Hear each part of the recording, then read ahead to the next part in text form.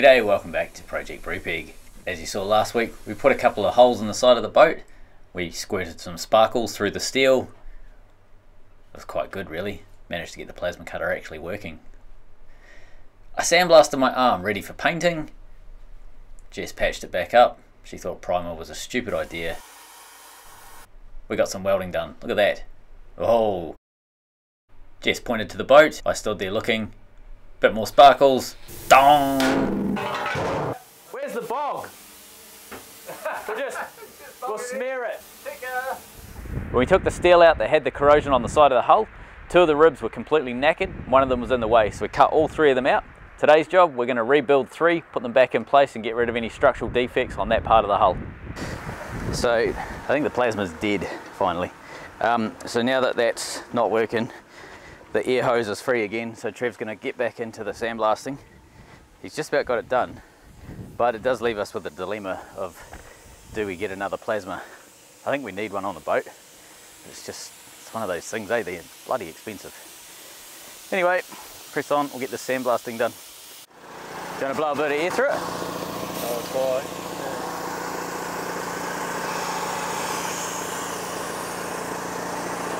That's coming out good.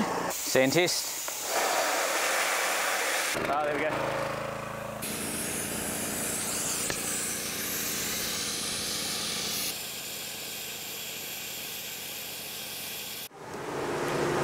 The view you're looking at now, this is all a hydraulic system that we built for Brupeg. So 4 lines at the top, these are our steering lines. So they do our Orbitrol helm pump, which is basically our steering wheel, helps us control the rudder. And then these 2 pipes going forward here, these are what control our anchor winch, so a feed and a return for the anchor winch. And then all of those head back towards the engine room where there's a reservoir in the back that dumps into that reservoir on the return, cools down, just basically uses volume to cool. There's about 60 litres of oil that just recirculates through the whole system. And then yeah, back up and through the system, so it's a closed loop, and that's just constantly circling through that loop. And oil pressure are just delivered to whatever machine is using it at that time.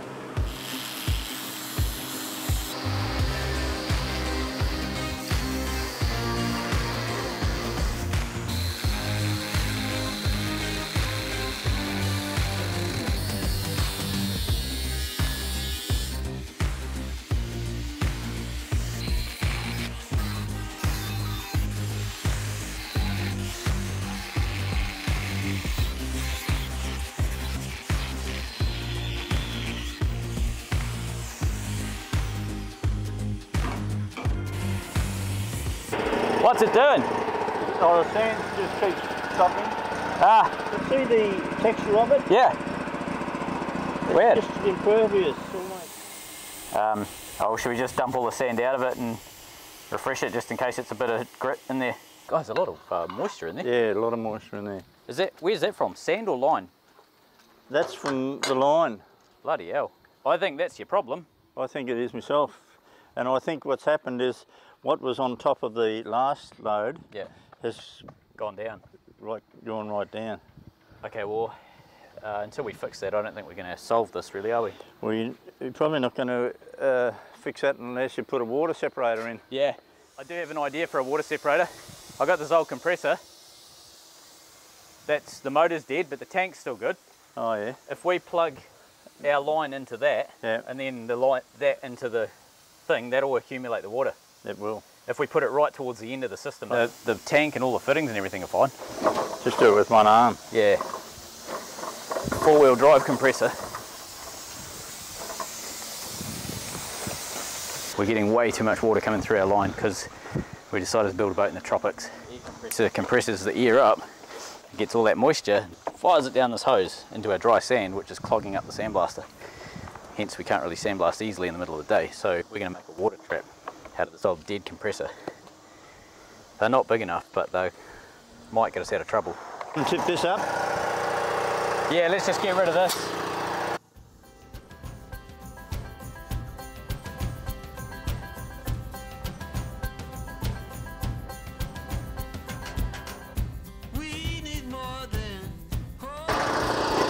Just pull the trigger.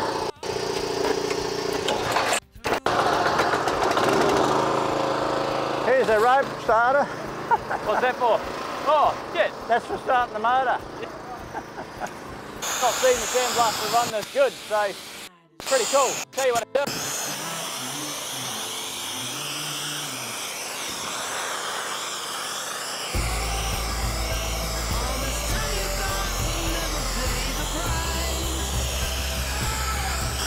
So I think that dry sand really makes a big difference. Like the sand itself is dry, but I think our air compressor was just dousing it in water, slowing its velocity, whatever.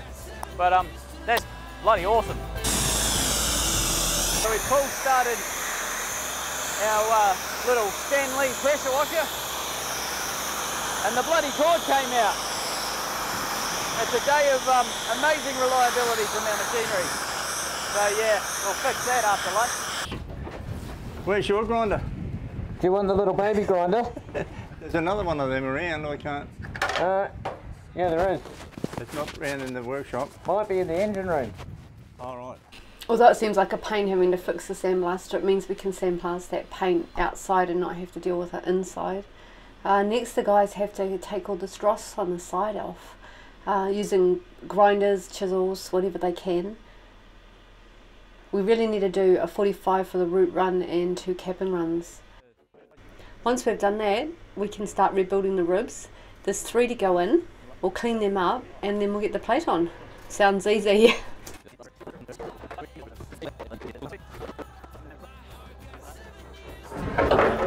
Yeah, we're in there. Yep. I thought we had to shift the boat then. Eh? I thought we might have had to shift the boat. Cool, that's good. Looks like we know what we're doing now that we've got this set up.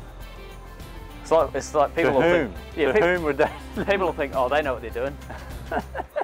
They will make that assumption. We can tell by all the handrails that are on the side of the scaffold and all that. Yeah. I might pull a pin on it. Yeah, I'm going to pull a pin on it today as well. Get into it tomorrow. I think my bandages are all starting to pull off my arm, so yeah. I'll go and sort them out. Lovely. It's going to rain though, it's going to throw a spanner in the works, isn't it? Yeah, it's coming from the side too. Yeah. I wonder if I should just tape that split up, just get some plastic and...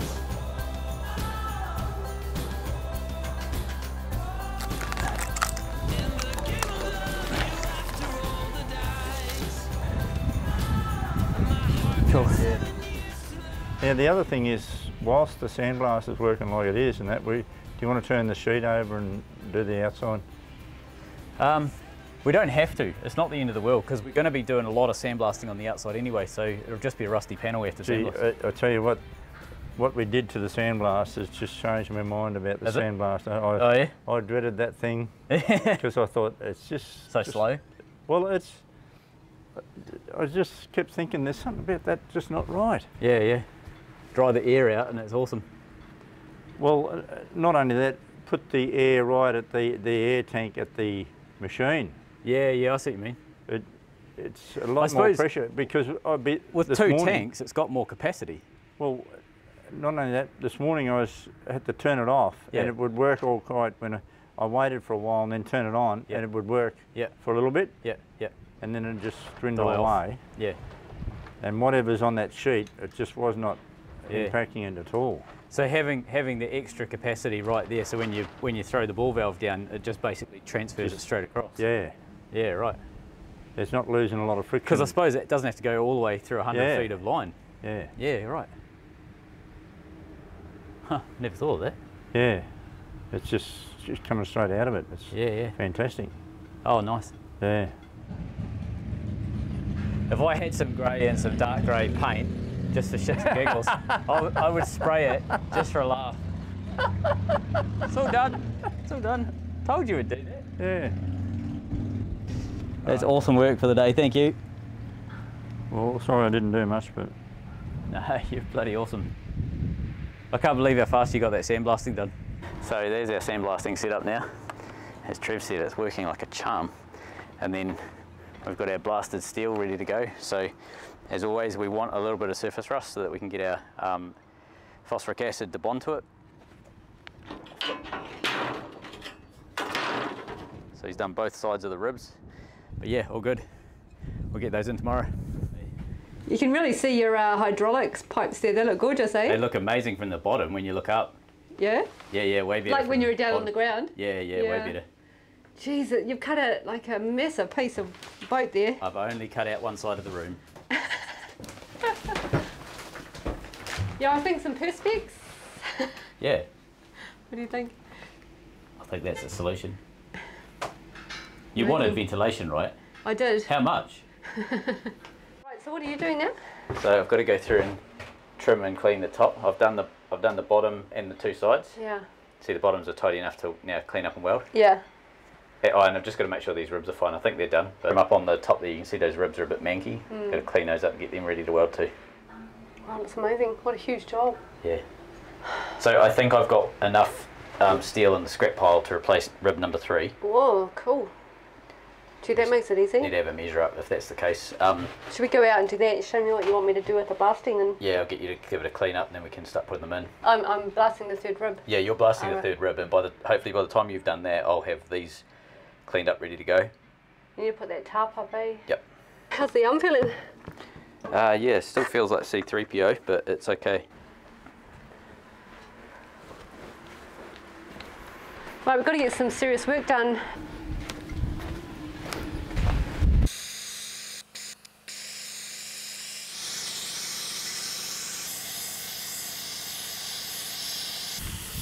Right. Arms. 4. C3PO's hugging a zombie. Let's go actually do the work on the boat now. Now that we had the warm up round. I need to get that tarp up on the side. Yeah. Is it on the ground? Yep. Do you want to throw it up to me or? Yep. Got it. Okay.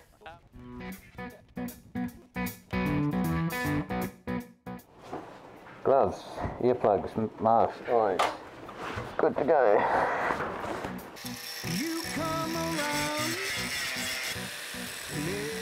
What I want to do, I'm adjusting the height of this cut all the way along here because I want to take out this old sink drain. If I can get it in one piece of plate, that's going to make not only the job look tidier, but it's going to be much easier to do it like that.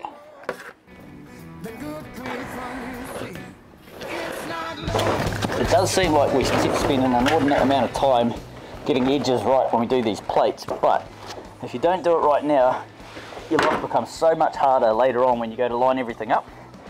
By using the 5-inch radius everywhere, or sorry, 5-inch diameter, so I'll say 2.5-inch radius, it just makes it really simple.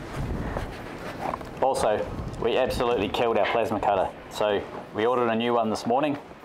I wanted to get a Unimig, like a decent one that's the same brand as our welder, commercial sort of quality machine, etc., the one that we were looking at, but there's no way that we could afford it, so we've bought another of the same machine that we had. The one we had before was a 3-in-1, so I did TIG, stick welding and plasma. The one that we've just replaced it with is just a plasma only, so I'm hoping less stuff inside, less to go wrong, higher duty cycle, all that sort of stuff, but it has a pilot arc, which I'm really excited about. I've used pilot arc machines before and they're amazing compared to scratch start. So, yep, we've got one of them on order. It was a cheapie, I think we paid 310 bucks for it. So, it's probably not going to last a huge amount of time.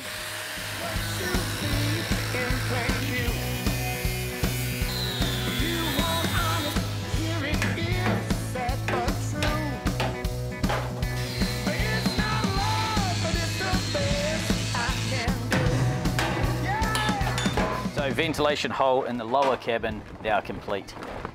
So what we've done, gone through and radius the corners. You can sort of see right up here in this corner here, nice smooth gentle radius all the way through.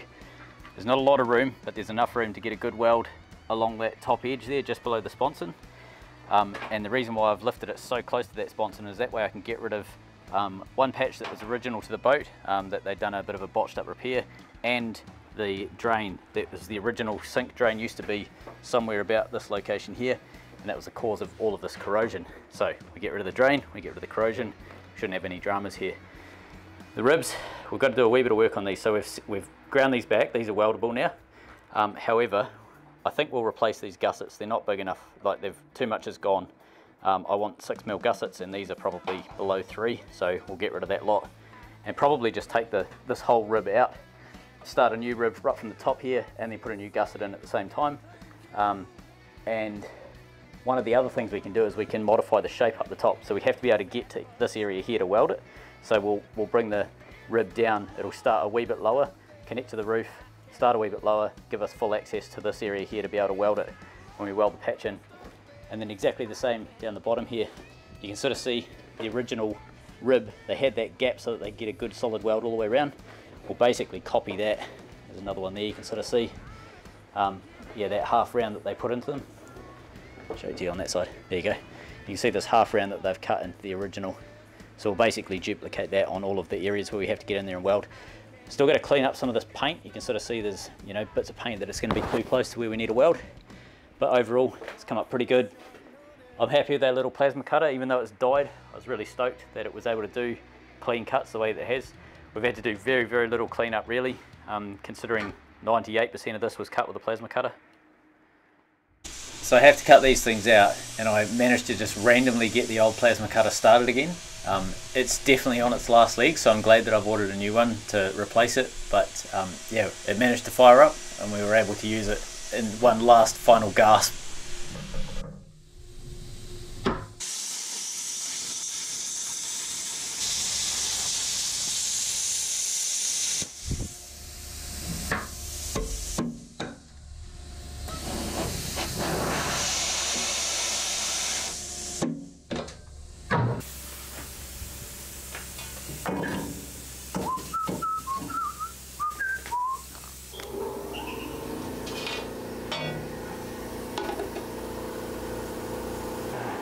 And I look across the water since I've been home, and my body's been a mess. And I miss your ginger hair and the way you like to dress.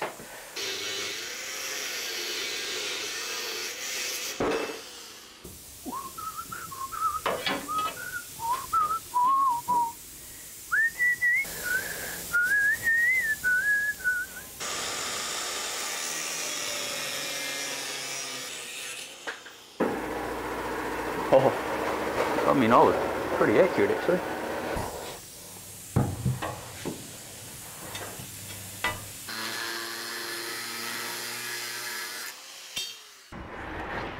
Decent doodakies, put those on.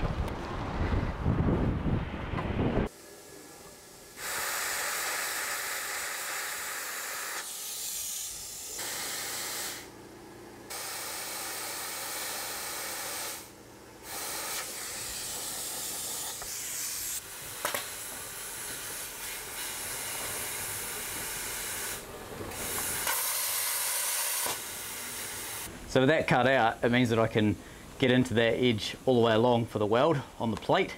And you get a really good join right the way around. Here you can see Dama's putting an extra weld in between the rib and the roof.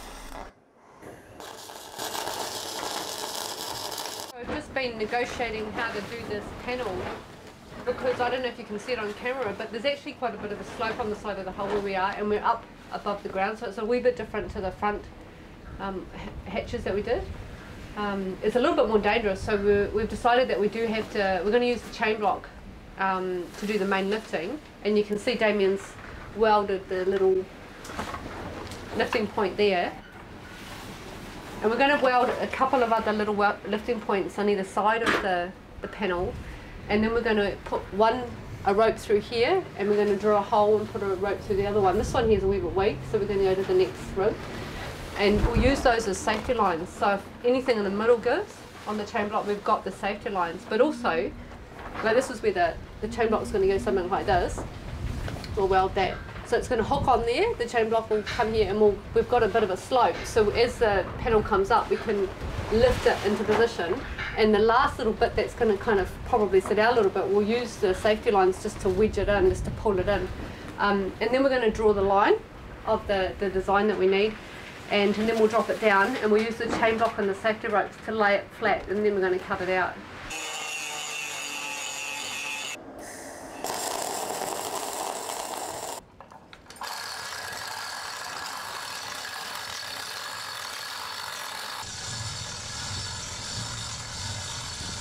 The hate it when you put your hand in a glove and there's something in there and you don't know what it is. So it's just getting old. But I thought it felt like something, you know, we were in Australia, it could be anything. Is it sticky? No. The first test is it sticky? Is it moving?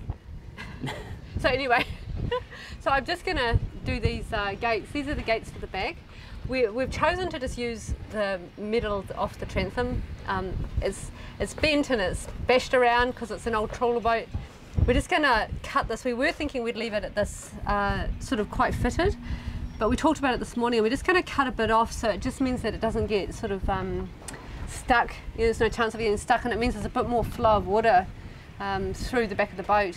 So I'm just going to do that because I really want to get this finished and back up. So I'll just cut that now.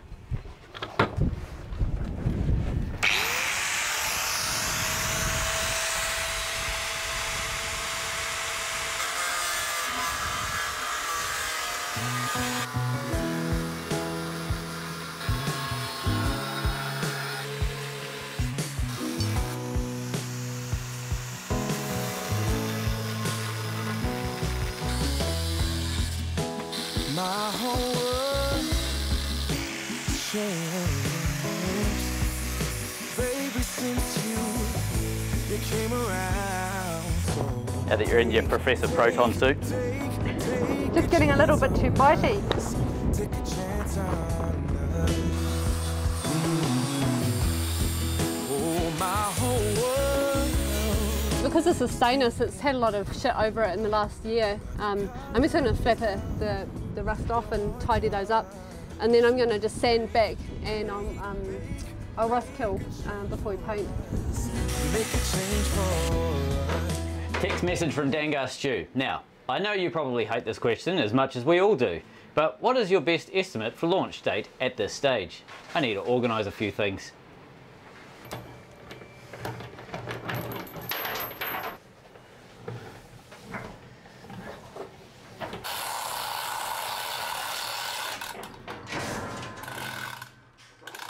Right, that worked.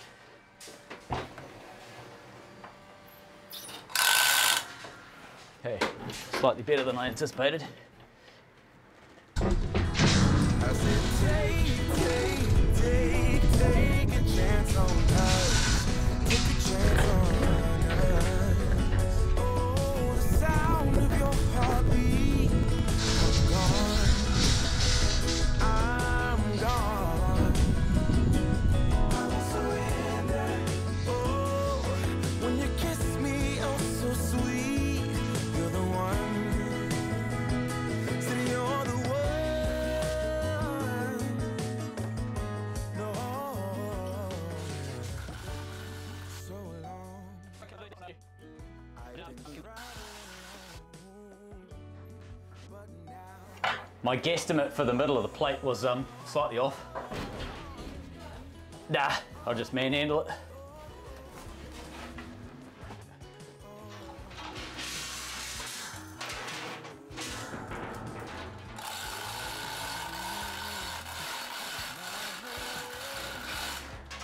Righto, welded in. Fill the rest up with bog.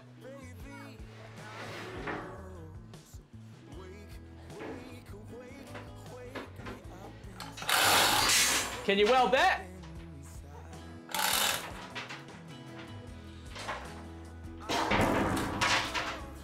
Right, time to draw some lines. There's not much curve in the hull, it's kind of nice. Certainly makes this job easier.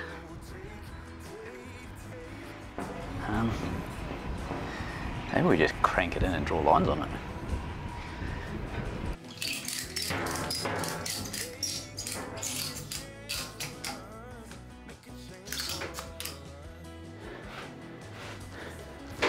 Right, we need to go down over there, we need to go up over there. Prepare for noise.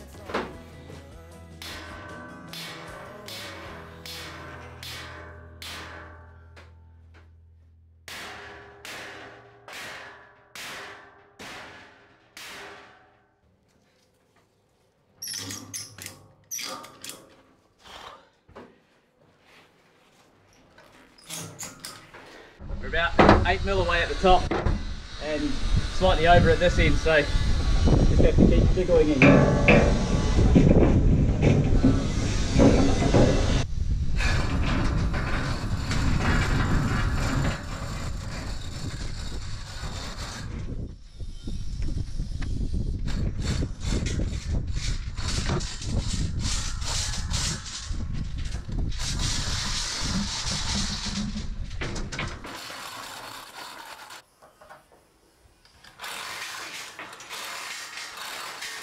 I'm doing one bit at a time. The top's not perfectly straight, it's got a slight bow, so I need to trim like 5mm off the top and then pop it up again, and I can get it in real tight, and then I can mark a nice clean line, because I'm a couple of inches out here and I can't get in because of the middle.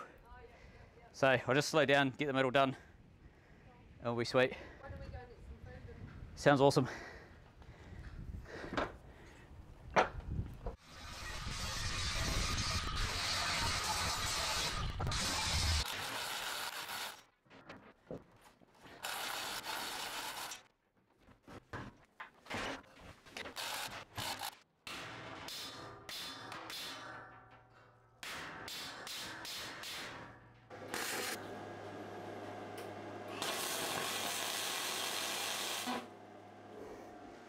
I can't get it to go up any further, I just want it like that. Yeah, that's it. That's what you need to do.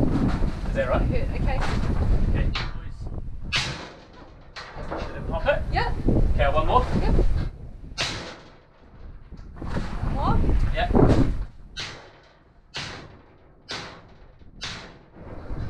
That's it. Okay. Oh, that's fucking miles better. So drop it out? Yeah, that's it. I just needed to get it over top of that line so that I can draw a line on it. Oh, so you need it. No, that's perfect. enough? It's perfect where it is. Stop. You're right over it now. I want to go over top of it so I cut some off the steel. You're probably about 2mm over. Okay, I want to be about 10. Alright. What I'm trying to do is basically get the plate pulled in tight where it's going to be sitting, and then I'm going to draw a line around it. I'm not sure if I'm going to cut right up to that line or if I go a little bit gingerly and just sort of shave bits of it off. It's probably going to take me a lot longer if I do it that way.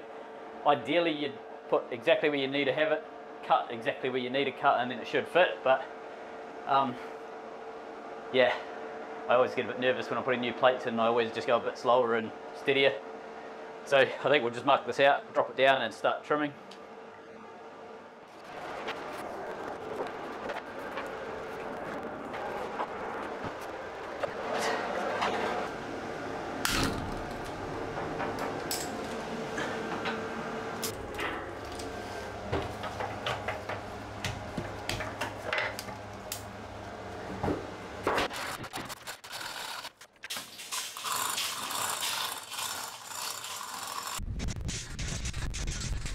So yeah, we had some plasma drama, but it's not really a big deal. We'll get it solved. We'll figure out a way like we always do. We did look at getting a cheap plasma. We ordered one off eBay. It arrived and it was immediately a disappointment. So we're just going to get a warranty claim on that, and then we will resolve that and probably get a better plasma. We have to just decide how we're going to do that yet. But I do want to say thanks. We've had a couple of new patrons come on board lately, and I really appreciate it. You know, it's a tough time that everyone's going through. There's a lot of stuff going on no matter where you are in the world. It's pretty much happening everywhere. And I just really want to say thanks. You know, you guys are what keeps us going, and it's because of the support that we get from our patrons that we're able to basically get this project in the water. So really want to say thanks. Cheers, guys. So the clock still